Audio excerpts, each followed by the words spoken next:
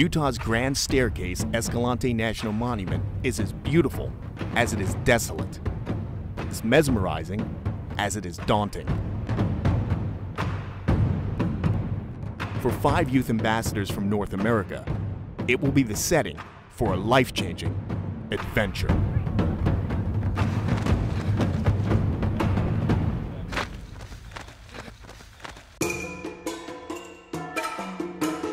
Each day our youth ambassadors wake up from their camp.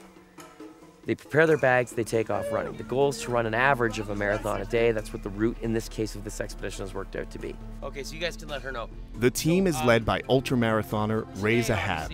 Inspired by his own life-altering experiences, learning about history and cultural challenges while running all around the globe, Zahab created the organization Impossible to Possible.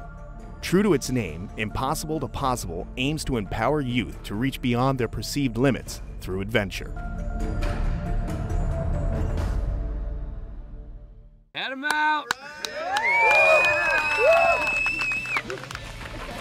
It's the first day of this 8-day expedition, and as always happens on these youth expeditions, it's a slow start to the day. You know, something that's really common on these first days is you see very little nervous jitters. Utah! Utah! The reality is every single one of them is wondering what's going to happen, how hard is this going to be.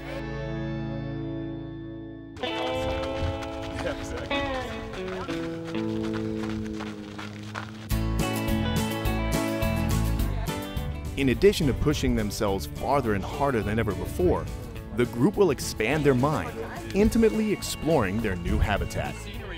The theme of this expedition is Earth Sciences, and we're here because this is a hotbed, right, for fossil activity.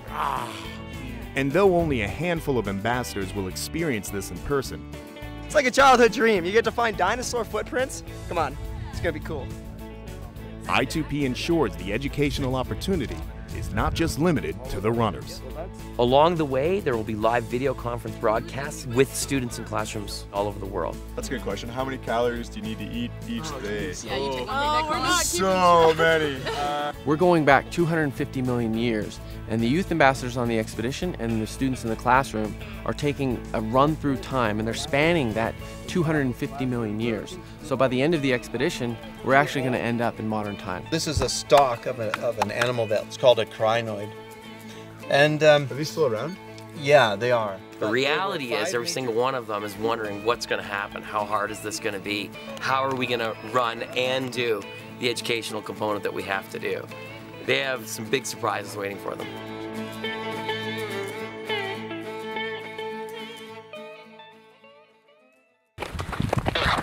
Xander, where are you? Are you still on the trail? Is everything okay? Yes or no? Is everything okay?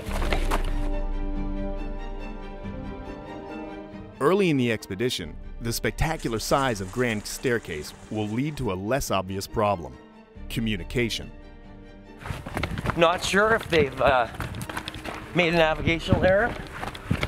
Ray got a little concerned at the end not seeing us. None of us have really done anything like this before, or anything close to stuff like this, so we had no idea what would happen. In this barren landscape, the heat, wildlife, and the passage of time need to be fully considered. But before the problems escalate, members of the expedition support group will move in and track the youth ambassadors down. Why don't we head back to the tent? Let's get you guys in some shade. Hands up while you're walking. I don't get it. Get the circulation back on? Yeah.